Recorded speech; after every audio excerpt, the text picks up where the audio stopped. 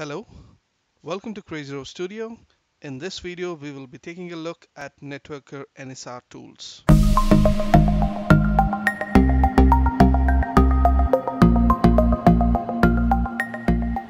nsrTools is an interactive command line utility created by the Dell EMC Field Support, which bundles different support tools to have one tool in one place. The tool can be downloaded from the FTP link on your screen and also in the description below. This tool supports NetWorker version 18 and newer releases, and the operating system compatibility is listed on your screen, which includes Windows 2012 64 or newer, Linux 64-bit distributions, that is inclusive of CentOS, Red Hat Linux Enterprise 6.x, 7.x, and 8.x, and SUSE Linux 11.x, 12.x, or newer. There is no installation required, and nsrTool is a read-only tool, which means that there is no configuration change that will be done on your system, and it is pretty safe to be tinkering about. There are a lot of tools packed into this one package, and covering all of it in one video is going to make the video a lot lengthier. Thus, this is going to be a multi-part video. Link to the videos for the different tools are available in the description below. This is the third part of the multi-part video set of videos for nsrTools. So in this part, we will be taking a look at the features, Data Domain mtree Explorer, JobsDB Process Activity, Daemon Log Common Errors, Data Domain Device Integrity Check, and Cloud Boost Device Integrity Check. So let's go ahead and launch the nsrTools, which I've already done. And on launch, as always, you will see all this great information regarding your system. So this is the latest version of nsrTools that I have. As compared to the earlier one, you would see that there's that huge banner of the tools icon missing, but that's okay. Here we have all the information related to the NetWorker's application as well as your NetWorker server. So let's dive into the first feature here, which is the Data Domain mtree Explorer. So the Data Domain mtree Explorer feature emulates something that nfs_dump command does. And for those who are not aware of what nfs_dump does, is that it is a SE command on data domain used to get the list of files on the data domain or just with a specific mtree or directory. This is usually done by going into the SE mode on your data domain, but here in nsrTools, the nsrTools uses the ddboost API to access the mtree and get similar information from the data domain.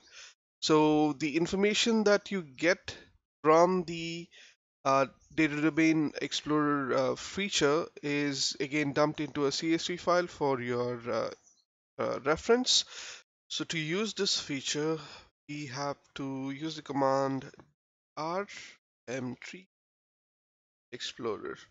Remember that you can use your tab key to autocomplete, and this is going to ask you which DD you want to use. So I have just one, so I'm going to select that. The ddboost credentials, that's done, and if it's asking for your confirmation. If all the information you provided was correct, I say yes, and it has now picked up the mtrees in my data domain. I just have one mtree, that is the NSR server. It's not going to pick up the system mtrees or the default mtrees. This is just going to pick up the SUs or storage units that are configured on the data domain.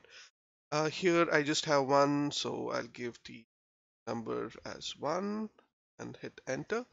Now it's going to scan that mtree, and if you see here, it is giving you all the information regarding the different files that are existing here, and they are short as well as long SSID. So this you can compare with your with the information on your media database, and yeah, so you can cross verify that way. And looking at the information that you can get from this particular feature or command is the long SSID, the short SSID, the timestamp of which is in Unix format, the capacity of that particular file, and the number of files that are in there and the full path of the mtree for that particular folder. So, and if you look at the summary at the end, you would see where exactly the output has been stored, and it is stored in a CSV format so that it is easier for you to import into Excel and work with that data. So that was all about Data Domain mtree Explorer. Right, so the next feature in our list is the JobsDB Process Activity. So this feature collects data from the JobsDB and counts how many processes were done in the last 72 hours. So last 72 hours is because that is the default retention of your JobsDB.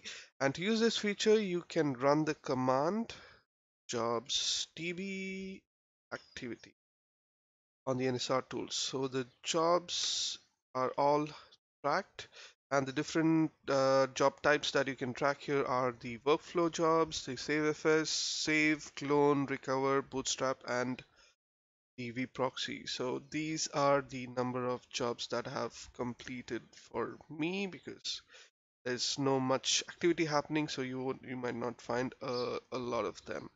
So you might need this information for maybe performance tuning or to see if the networker resources that you have are enough, or if you have any performance issues, and if you want to see if the number of jobs are an issue because the number of jobs is directly equivalent to the resources that are available on the networker server. To maybe look at that, you could use this particular feature. Let's go ahead and move to the next feature, which is the Daemon Log common errors. So this feature is used to search for the most common error codes in networker daemon.raw. So the errors are being updated with every release of the nsrTools. So try to use the latest version of the nsrTools binary, which is always updated on the FTP side. So to use this feature, we are going to run the command log common errors and hit enter. So it is asking me if I want to check the daemon.raw. I say yes, and I'm gonna stay with the default, which is the last 24 hours. So you can go ahead and select the last 4 hours, 8 hours, 12 hours, or whatever number of hours you want to go back to. So whenever we are troubleshooting on a particular issue and we want to see how many times a particular error is occurring, we might go ahead and check for the minimum number of hours. So depending on your requirement, do so.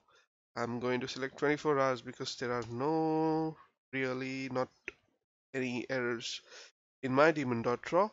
So there is no list here. So let me take you to the documentation for the nsrTools, and let's go to daemon log most common errors. And if you do have the errors, it would look something like this.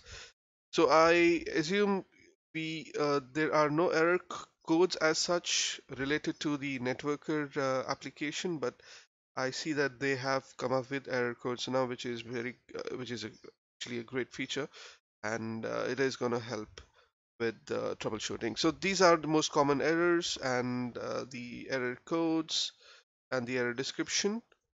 So this is going to help you figure out if there is any common error going on in your networker server which is causing a particular issue at the networker backup side. Alright, the very next very cool feature is the data domain device integrity check, and this particular feature is used to check the integrity of your data domain device by checking the particular DD device or volume, which is ultimately a folder in your on your data domain. It is going to check the metadata with the media database metadata content. So now this is done in the backend by running a scanner command, and to use this feature, we are going to run the command integrity ddboost check on the nsr tool prompt, and it is going to display any mismatches that might occur. So if you look at the screen here, it is going to ask you for the data domain device, but there is no device listed here. It is just a cosmetic bug. and it is being worked on by the developers of nsrTools. But if you look at the summary here, I do have one device configured, and I'm going to just select that for now and hit enter. It is asking me for the ddboost user